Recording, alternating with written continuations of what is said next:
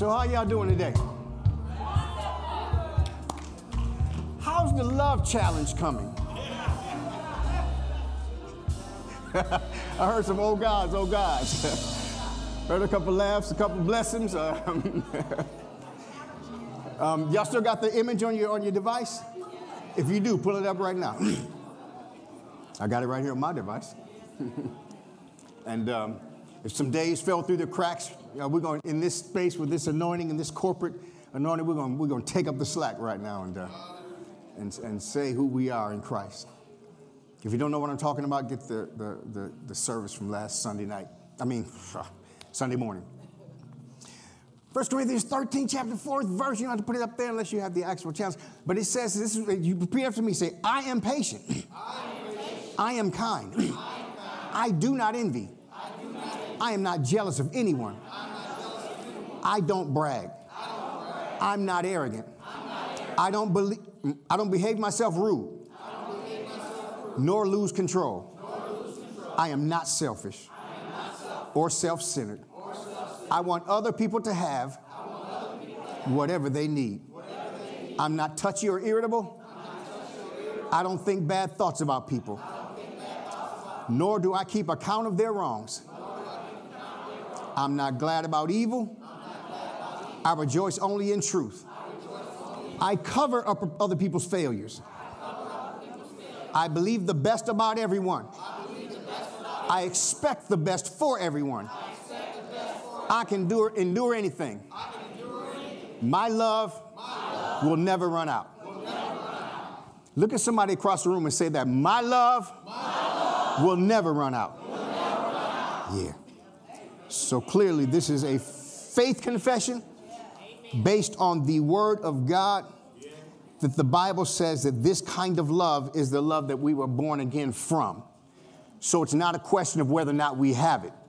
It's in our spiritual DNA. It is literally who we are. You can't get saved without the unconditional love of God. It took his unconditional love to save you. So that is coursing through your being. So the capacity to love, like the scripture says, is in you. So we're just on this journey, just walking it out, walking it through. Well, happy birthday, February. Where are my first February saints at? Just stand up and we're going to...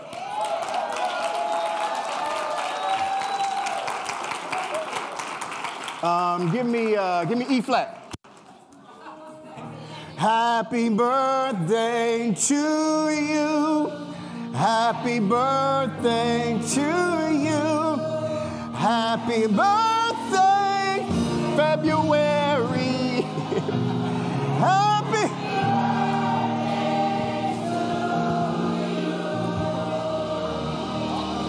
Hallelujah. February, I declare that this is going to be your year. God's going to do extraordinary things in you that you've never seen nor imagined. You're going to meet people that have divine connection, that have your future in their hands.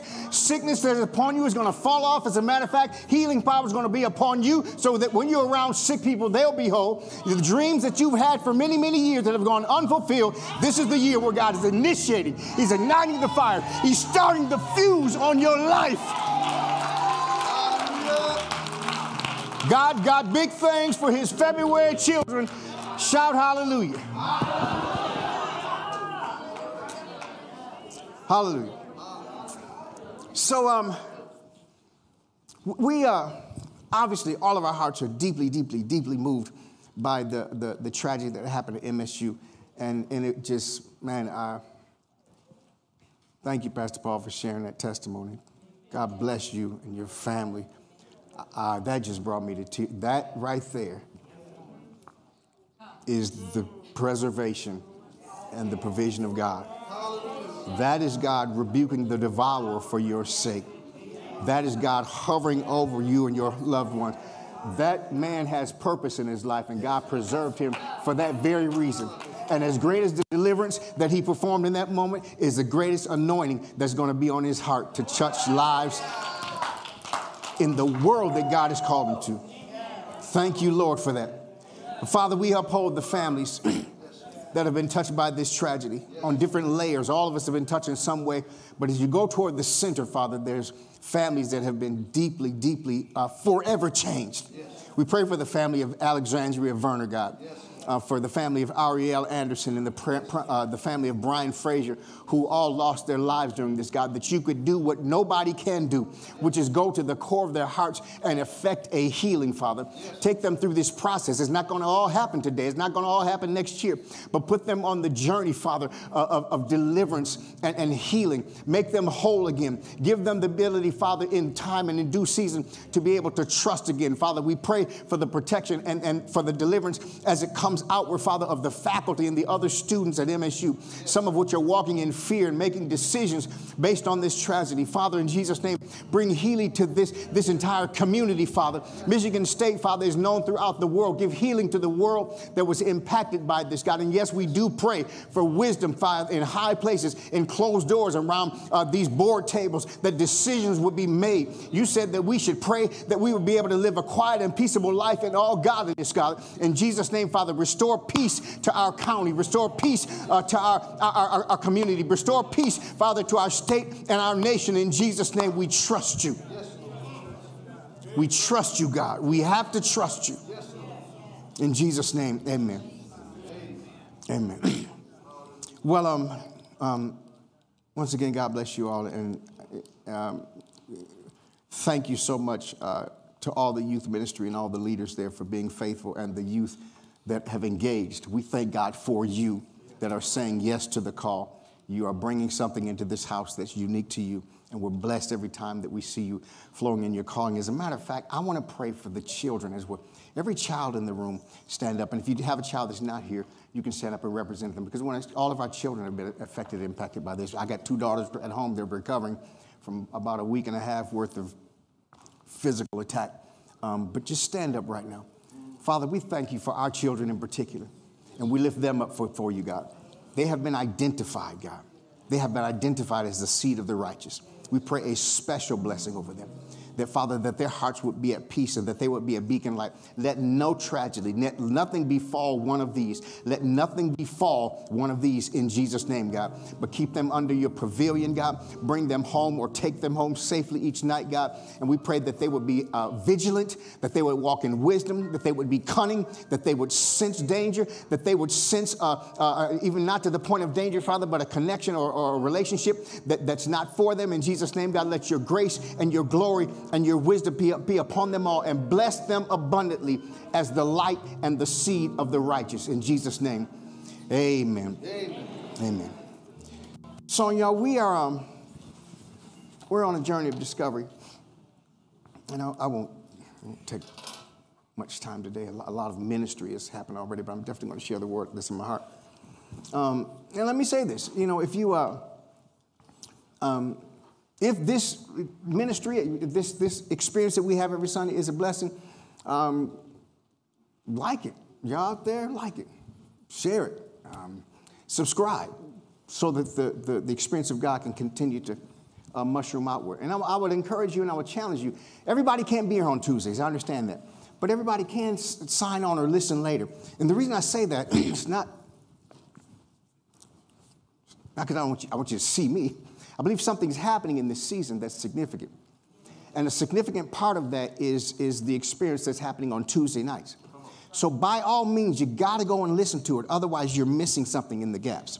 You're getting something from Sunday to Sunday, but then there's things happening in between there where things just kind of get fleshed out. And Sunday we'll kind of hit sometimes the highlights and introduce a concept. But then on Tuesday nights, it gets to be nuts and bolts and framework. So by all means, go and look at it and listen to it, because our endeavor is to constantly give you truth. And the Bible says the truth will constantly make you free. We're committed to truth. The Bible says in Proverbs 23:23, buy the truth and don't sell it. And buy, actually, it means to pursue, to hawk down, to chase, and to overcome. Get a hold of truth and don't exchange it for anything. There's a lot of ideas in the world we live in right now, and people are exchanging truth for a good idea. Even if your situation is not harmonizing with the truth in your life, don't exchange the truth for your situation. Keep declaring the truth. The truth will ultimately prevail. If you have situations you deal with, you got something you might go right now, they see something you're dealing with or something out of order, you might have something broke down that needs to be fixed. Just walk up and tell you are not the truth. The truth is I have all I need and more than enough. My God shall supply all my needs. Oh, I got some stuff I need to say that to. According to your riches and glory by Christ Jesus. If you have a situation, just say, if it's somebody, don't point at them and say you're not the truth. Pull up your device and get a picture and go in the bathroom and hide it. You are not the truth. But God wants to bring truth into our lives. We have to be committed to the truth in order for him to bring to pass the things that he wants to bring to pass for us. So I'm committed to bringing you truth. Actually, interestingly enough, this morning, I got up to take a last look at the word that I was going to bring today. And I do that to just kind of mull over it and just make sure it's in my heart and in my spirit and I can fluently give it. And there was this one part in particular I was excited about bringing y'all. I was fired up. Well, I had something for you.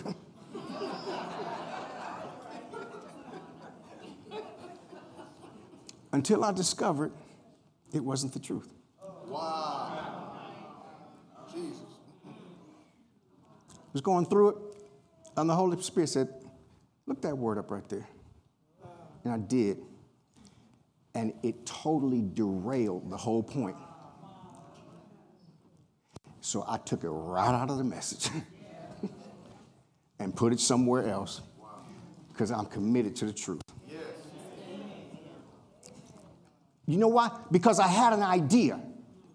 All of us know enough about the scriptures to navigate whatever it is we have to do. I know enough about the scripture to be able to go some places, but I went down that trail and along the way did not know what I needed to do. And the Lord just pointed out one simple thing, and there it was, and it just totally took that apart. And I said, that's not truth. I can't say it. It would have sounded good. Some of y'all might have ran around the church and just fell out on the floor and cried. It was good, y'all. Ooh, it felt good. I've been wanting to say that now. Ain't the truth.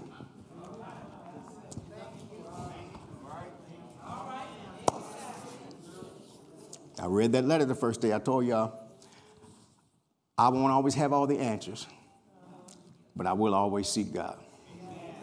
So that's where we are. So put Romans 1:20 up there. Don't have a lot of time, but we're just going to move forward here. Romans 1:20. We keep coming back here during this series. In this series today, I'm initiating a leg of this journey called Jesus Is. We've been in God Is for the past weeks. Today initiates Jesus Is.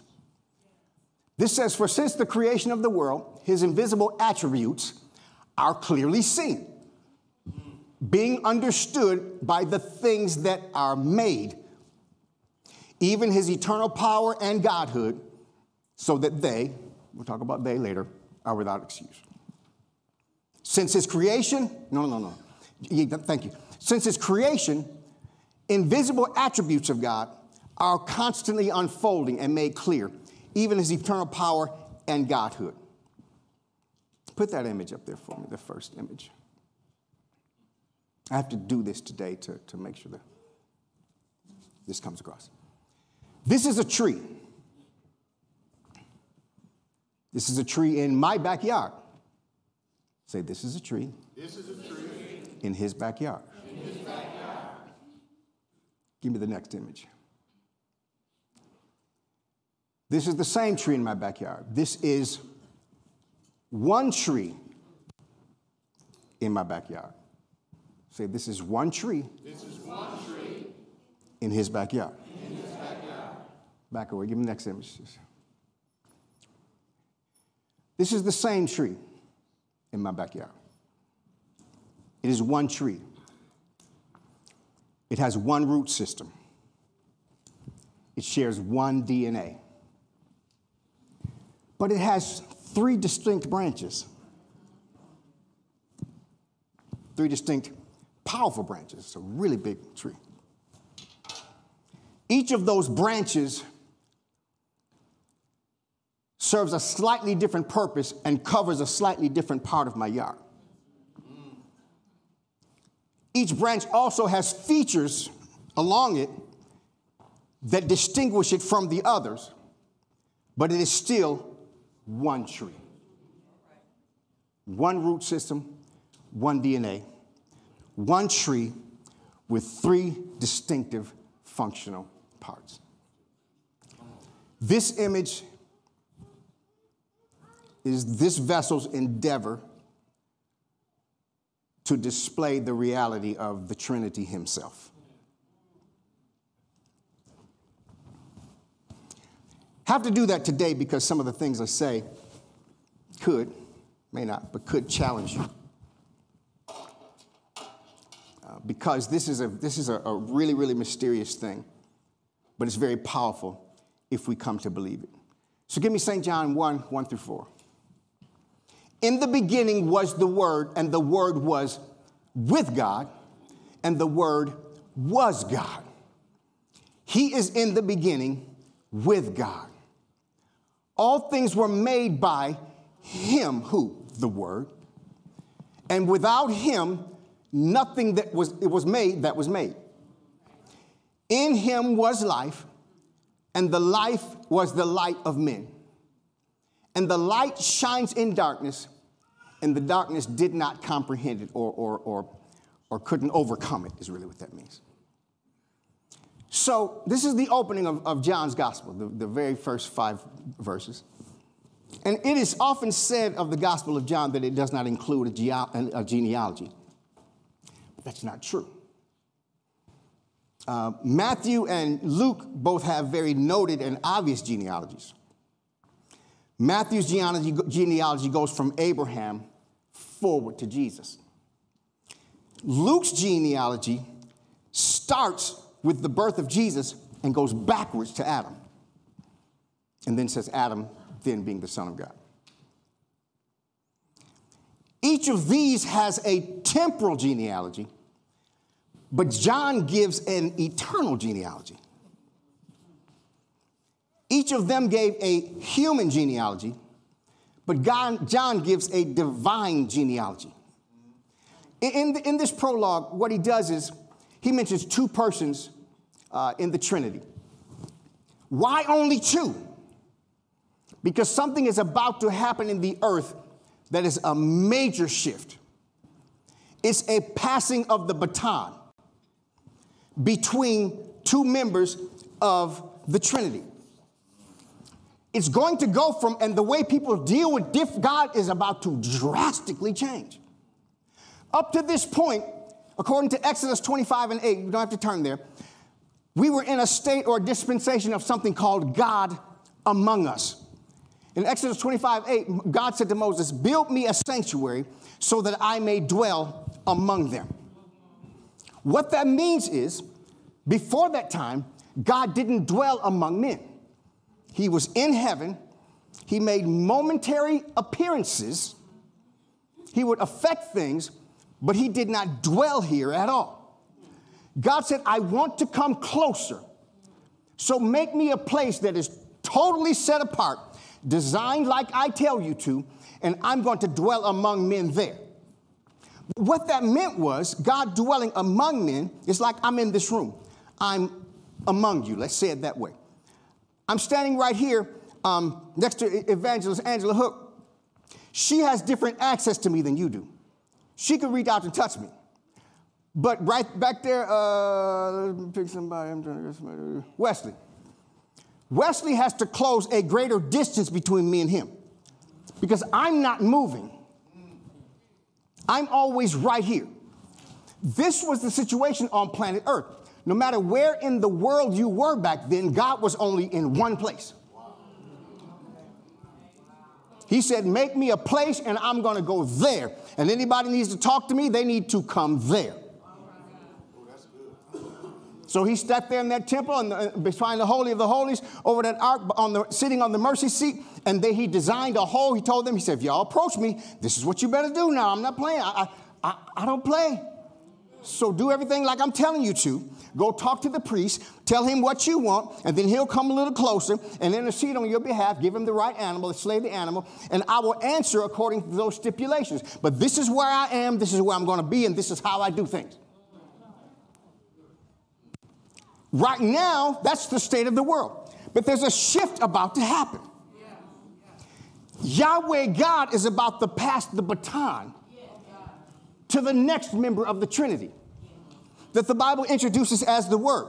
And the Bible says about him, both in the Old Testament and the New, in Matthew 1:23, he said his name shall be called Emmanuel because he shall be God with us. Now it's different because unlike the Father, Jesus is mobile. And unlike the Father, Jesus is approachable. You couldn't just reach out and start grabbing on God or none of his stuff. Ask Uzzah. Uzzah was a good man trying to do a good thing and stop the ark of God from falling on the ground. But even in his good intentions, you can't just go grabbing up on God. It just wasn't like that.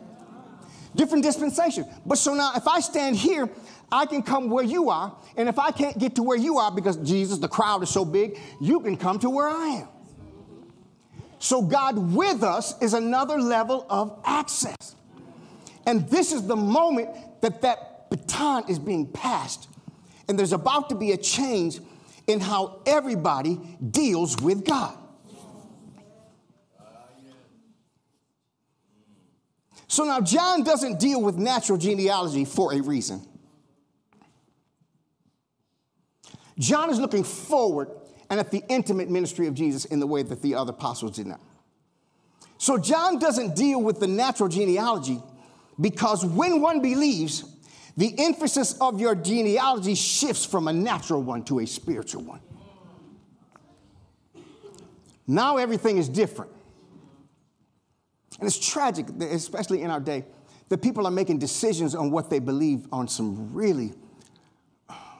I get why those things are important. I get why your ethnicity is important. I get why your nationality and all those things are important. But don't base what you believe eternally on that.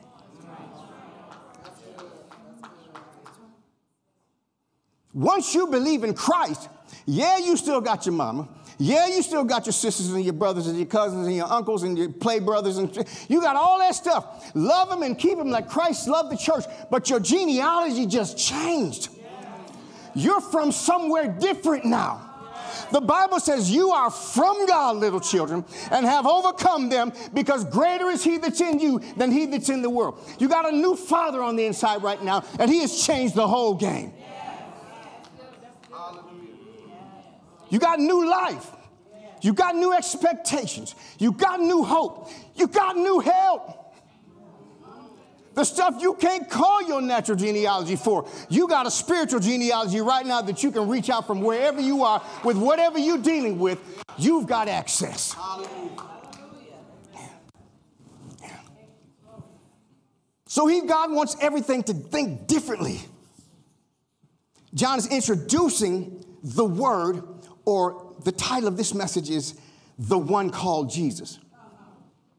He wants them to think differently about the one called Jesus. Because by this time, different messages have gone out about him. Jesus, he's died, buried, been rose again. And the conversation about Jesus is going out. And John wants to set the record straight. And he wants all of us to understand that there's something very, very different about the one we call Jesus. So it says, in the beginning was the Word. So the Word is the subject of this entire conversation. It mentions God, the Father, Yahweh, but it's really about what the Bible's calling the Word. It says, in the beginning was the Word. The word was there is what's called imperfect in the Hebrew language. It's continuous action that happened in the past. It's not something that just took place in the past, but it continued. We've moved on, but that thing was never ended in the conversation. The activity in the past never ended. So when the Bible says in the beginning, he was the Word, he was being the Word. It's that was in the past is in the present. And so it never stopped being true. So it's saying even then he was being the Word. Jesus, it's actually saying, if Jesus was speaking for himself, it would be saying, in the beginning, I am the Word. I still am in the past. Not he was, as in he used to be, but he was, he always was. He was, he still is, and he always will be. He's saying, I am still in the past. I am still in the present. I am still in the future. As far back as you can look and as how forward you can look, I am. John 8:58 declares this. Jesus, so let me give you the scenario here. The Pharisees are sweating him. He made a statement they didn't like about his father. They said, Abraham is our father. Who's your father? And that was actually a slight because tradition and history says that Jesus was considered because Mary was pregnant before him and Joseph. He had another father. So they're actually digging at him right here. Our father is Abraham. Who's your father?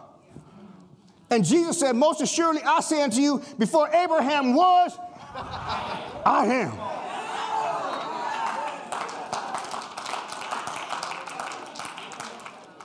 Don't play with me. I don't come from around here. This is not my origin. This is not my home. This is not my destination. I came here for you. So keep yourself straight. Before Abraham was and your mama was, I am.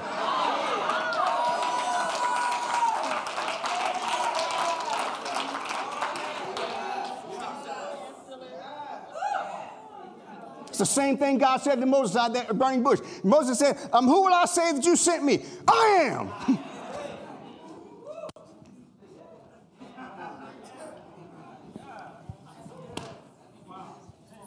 There is no place in time or space where he does not exist. There is no space or time in your life, no matter where somewhere you've been or where you're going. There's no place in your life that the I am, that the Word, that Jesus Christ himself has not already been gaining your victory in that space. In the past, he am, and in the future, he am still.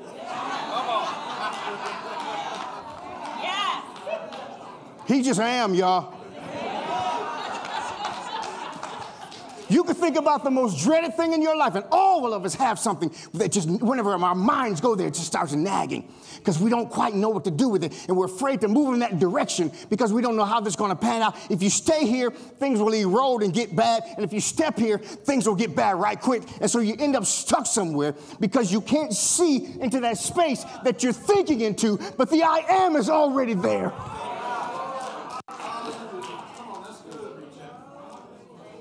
The reason I'm saying these things is I want to introduce to you another level of the person of Jesus Christ so that you can believe in him at that level.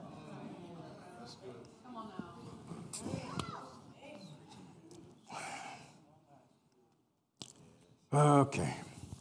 Beginning. He said, in the beginning. Why does John start here? In the beginning. I believe because he needs us to understand his power. It says, in the beginning was the Word.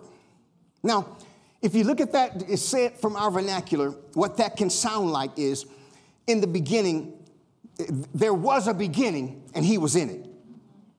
That's not what this is saying. The beginning and Jesus did not arrive, the beginning and the Word did not arrive on the scene at the same time. He was already there and then created the scene. Being there is the effect of his existence, meaning he caused the beginning.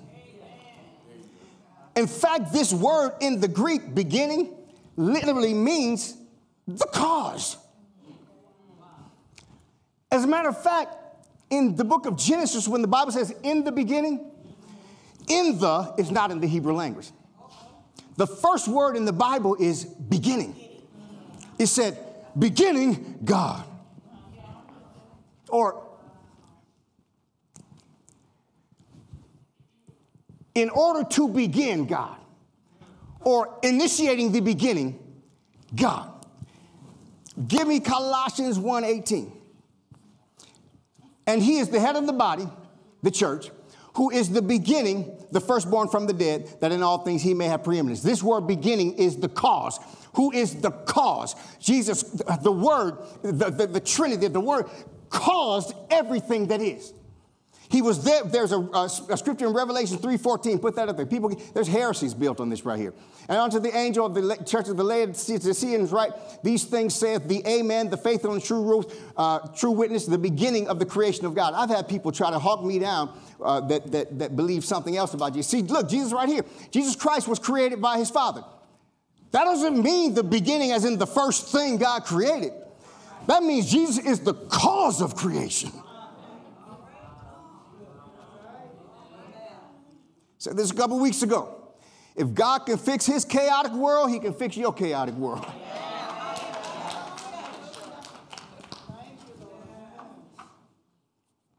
So this was something that was initiated by God. So it says the Word was with God, and the Word was God.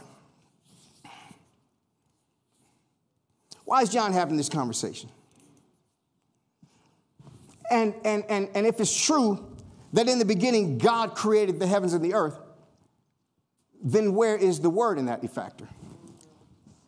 Where the word Elohim, which is the word in the beginning God created, is a plural word. Everywhere in Genesis 1 where you see creation, it is plural. And that's why John is having this conversation, because the creation includes a plurality. And the Hebrews understood the plurality of Trinity, and they just didn't know all the participants. So the Trinity in creation, this is what it looks like. And this kind of follows through the activity of the Trinity throughout the scripture. The Father planned creation. The Word expressed the creation, and the Spirit applied the creation. The Father planned creation, and I can show you that all over the Bible and don't have time, where it was in his heart long before. The book of Isaiah said God had the world inside of him formed in a certain way. So the Father planned creation. The Word expressed the creation. How? Because the Father, the Bible says, and God, plural, said, let there be light. And so the Word himself expressed what was in the mind of God and made it available now on this onslaught. And the Bible says the Holy Spirit was hovering over the face of this mess, waiting on what? The word from the plan of God to be spoken so that he can move upon the matter and cause matter to become a world that was habitable.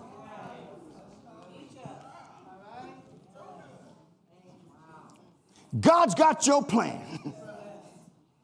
His Son is the living word, and his Spirit is alive right now to apply. Once you believe something about God, then the Holy Spirit begins to move about your life to make sure that what you believe happens. So, I'm going to wrap this up. Let's go right here. So here's the question. Is this pre-incarnate being in his pre-existent state, the Word, is this Jesus? Stick with me. Not yet.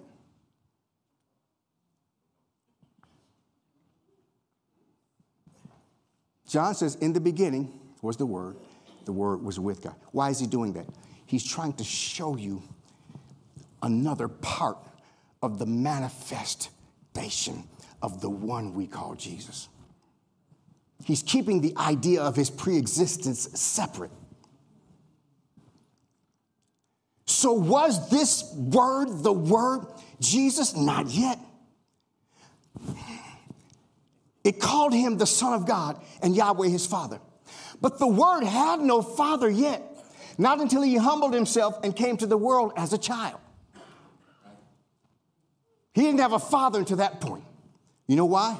Because he was God. The Word wasn't a son yet, not until he was born of a woman he created. he was God. The Word was not begotten yet, not until the Word took upon himself and dwelt among us, his own creation, because he was God. You got to see Jesus in an existence other than the things that he did on earth.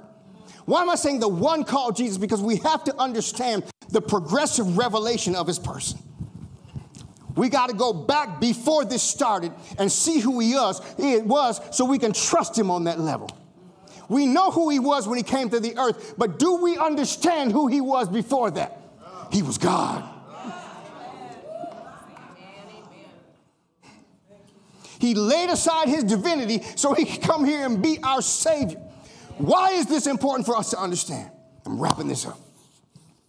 It's important because it's important that we understand the magnitude of the one we call Jesus.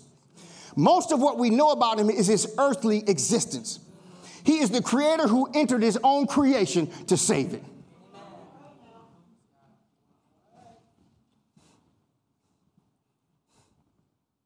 Yeah. He became the Son of God when he was born of a woman that he created. Before he was the Word, he was with God. He was God. The Father wants all of us to know the one who we call Jesus is God. Yeah. Listen, the words and the deeds of Jesus are the words and the deeds of God. The story didn't start with a man on earth. It started with a God in heaven. He didn't begin with the beginning. He began the beginning. I'm not trying to diminish his earthly ministry. I'm trying to highlight his heavenly origin. The one that died on the cross for you, the only way that his sacrifice on the cross would work is that it had to be God dying. Because there was no human being that was a worthy sacrifice. Someone sinless had to die for your eternal salvation. And the only sinless ones dwelt amongst the Trinity. And Jesus submitted and humbled himself and came to this earth and wrapped himself in flesh like you and I so that he could be God as the sacrifice to God. God himself died on the cross for your sins.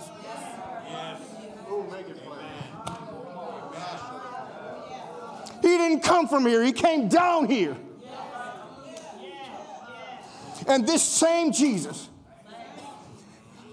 that gave everything for you, the Bible says, if God, the Father, did not withhold from us his only Son, why won't he freely give you anything?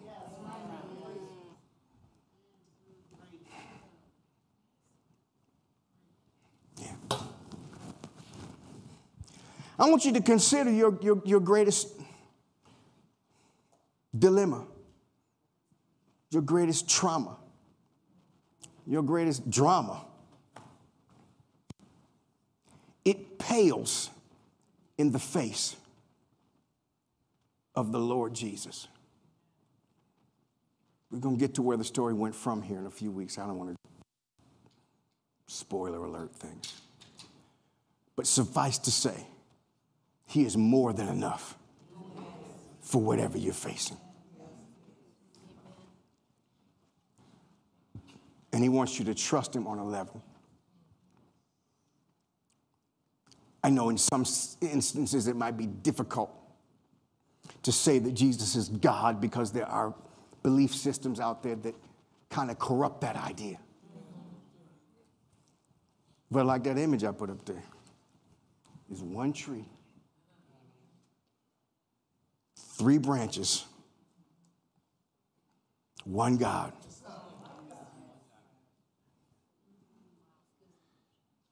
And right now we're focusing and putting our eyes on the one called Jesus, who is God.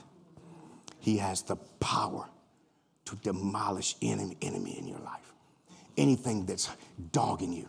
He went through as God everything that you could possibly face And he went through it flawlessly so he could deliver to you a flawless deliverance one day in the thing that you discover, the thing that you face, that you're going through and being trudged through.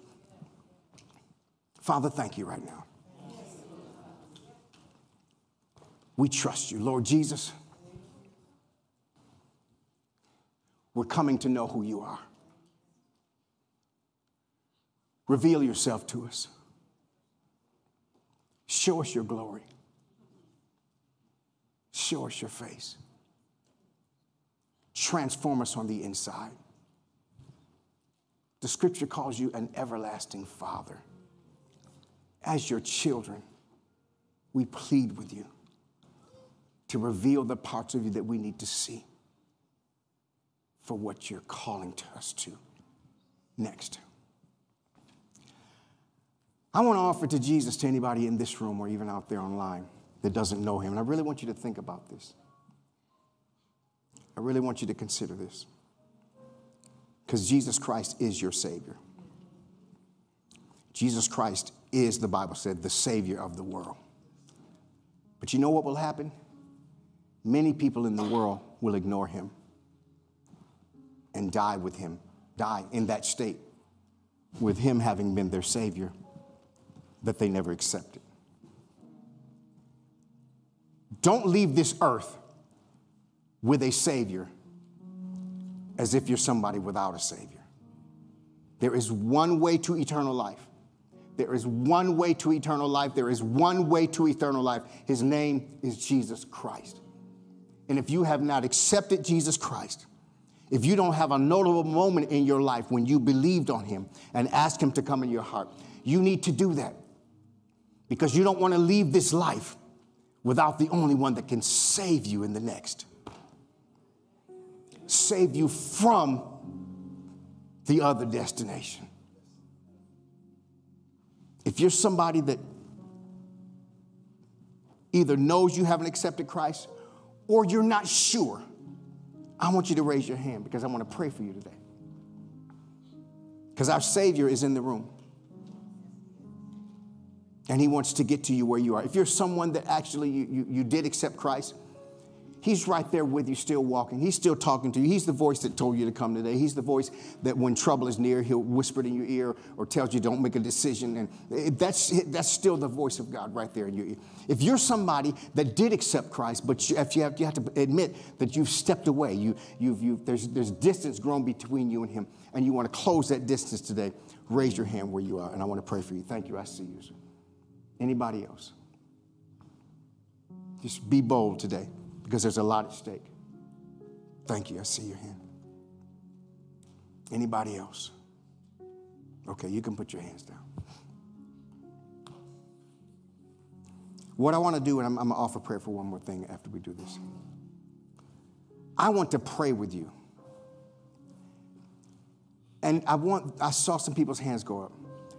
I want you to be courageous enough to close the distance between you and Jesus. And with your faith, walk up to the altar. And I'm going to lead you in the prayer that solidifies your relationship with God. Everybody give God praise while these come. Thank you, Lord. Come on. Come on. Good.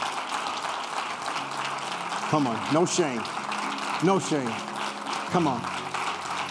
Come on. Step forward. Jesus is waiting. He's waiting. He's waiting. Thank you, son, for your boldness. Come on. I know there's someone else out there. This is not the time to be shy. This moment, you won't be called out or made to look.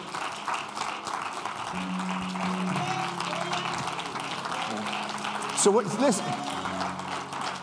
See, here's what you need to know.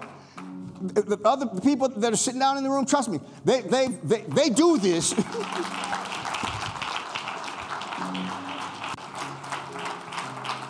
Every one of us in here ask God to forgive us at some point in life. We just don't wait till we get to church. We just do it out there. But this is your day. This is a moment. God's going to solidify something. God's going to anchor something. He's going to establish something in you. We'll give one more appeal to give you a chance. Because Jesus is present with unconditional love and compassion. Yeah. So along with these, everybody in this room, say, Lord, I thank you for your son, Jesus. He died for me. He rose for me. And because of that, I'm your child. I may have strayed some.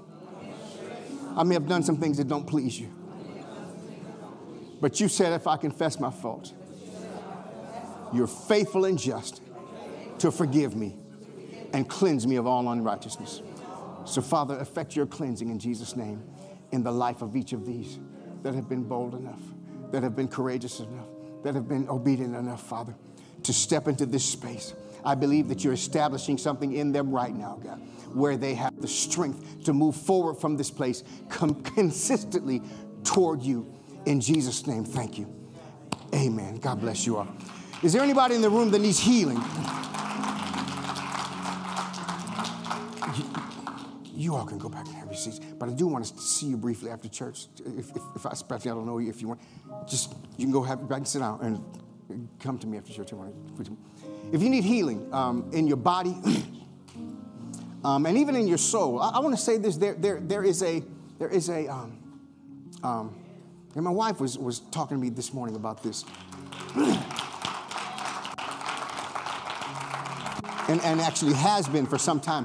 There's this lingering oppression to where it can just creep in a moment. Things will be going this way, going well, and then all of a sudden, there's something there that you. Sometimes I'll be going along good, and there'll just be nagging my soul that wants to pull me down to this space, and I have to try to fight my way up out of that. There's deliverance for oppression in the room today.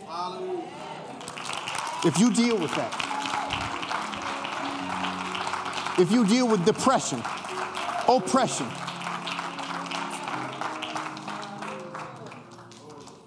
sometimes it doesn't even seem to have a cause. Sometimes it's like when you bake a cake. You put a bunch of stuff in it, but once it's baked, you can't tell what all is in there. Sometimes our life goes through the fire and the oven like that, and things can happen that they just kind of move on. But it stays with you. There's something still there, and we want to pray for you today. Come on up. I need some ministers to come up and help us today.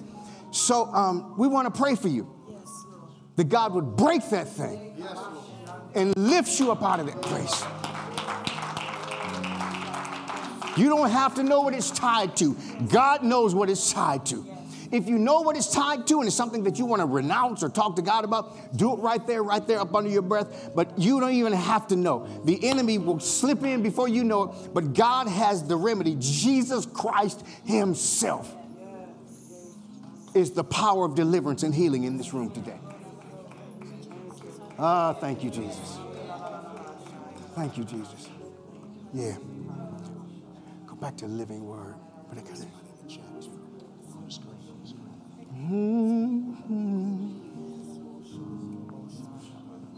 Bread of heaven.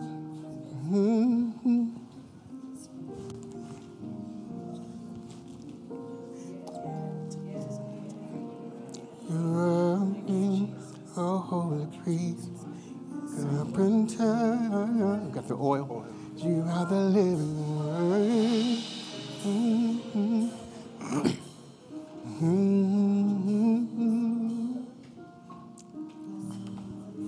So whose ailment is physical? Lift your hand. I want to see who's physical. Okay. Boom, boom, boom, boom. 4, 5. Okay, good. Thank you. Okay, good. Okay, you can put your hands out.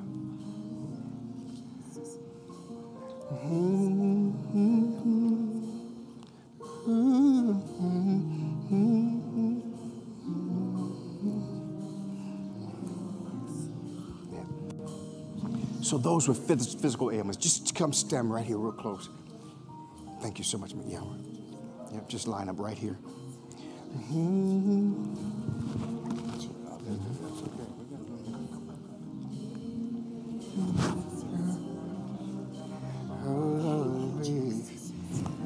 Jesus,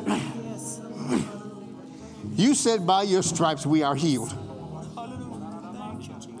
Himself took our sicknesses and bore our infirmities.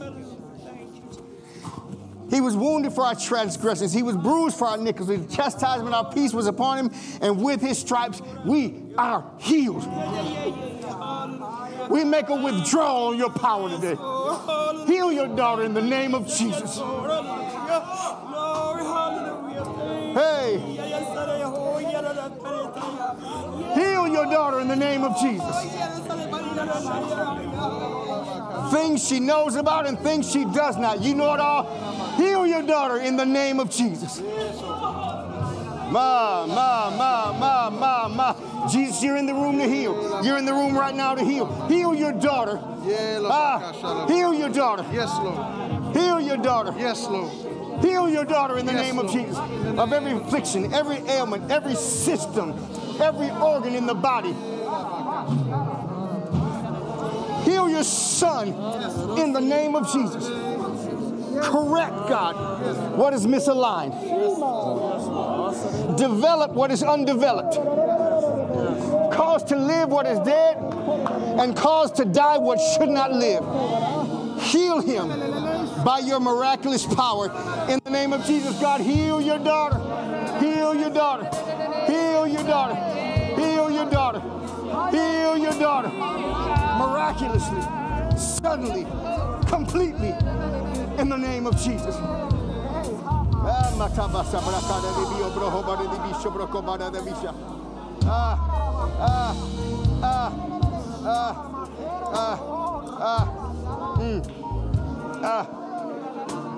In the name of Jesus Christ of Nazareth, whom I am and whom I serve, daughter of God, I say that you are healed. You are mended. You are made whole. You are restored. You are refreshed. You are complete. And every system in your body shall function in the way that God designed you to function in the name of Jesus. Be healed. Completely made whole.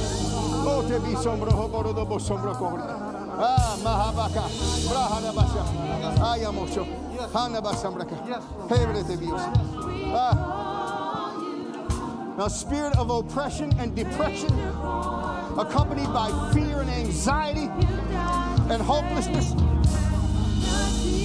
I command you in Jesus' name to, upon the laying on of hands, we say that these people will be loosed from their soul's infirmity. They will be loosed from the spirit of infirmity. Oppression, you have to go. Depression, you have to go. Anxiety, you have to go. Hopelessness, you have to go. Racing and uncontrollable thoughts, you have to go in the name of Jesus. Yeah. Daughter of God, be free in Jesus' name. Daughter of God, be free in Jesus' name. Daughter of God, be free in Jesus' name. Daughter of God, be free in Jesus' name. Daughter of God, be free in Jesus' name. Let there be a lifting, a blowing away of the clouds, a restoration of the sun, a healing in the depth of the soul, a wounded spirit who can bear it. Oh God, but you lift those up. You were wounded for her wounds, and your daughter's free in the name of Jesus. Loose the Son of God in Jesus' name. Loose him in Jesus' name. Loose his soul, loose his heart, loose his mind in Jesus' name. Let the Son of God be made whole in Jesus' name. Loose. Yeah. We rebuke the spirit of fear.